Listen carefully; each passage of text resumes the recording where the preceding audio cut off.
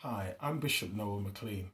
As many of you may have heard, there's been a few changes to the NHS's Test and Trace program that our places of worship are now encouraged to comply with. First of all, we need to keep a log of visitors to our premises.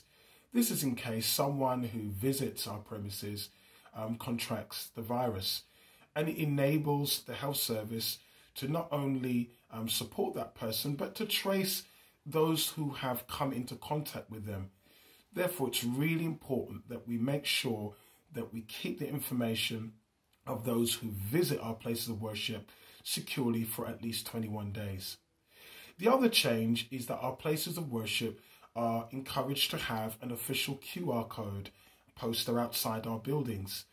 This allows people using the Test and Trace app to scan the code when they arrive. This can then be used for alerting any of our visitors or members if there has been a case of the virus linked to our place of worship. The QR code can be downloaded from this website, and you can even Google QR code and the website will be on the first page. We've done so well, but let's remember, wash our hands regularly. Use face coverings except for those that are exempt. And this is required by law in many indoor settings, which includes places of worship. Try to keep your distance from those that are not in your household, ideally 2 meters where possible.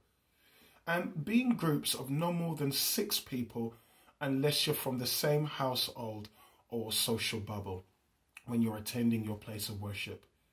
For the latest information on coronavirus guidance, please visit the link on the screen. We're all in this together. We've worked so hard, so let's keep working hard to keep our communities safe.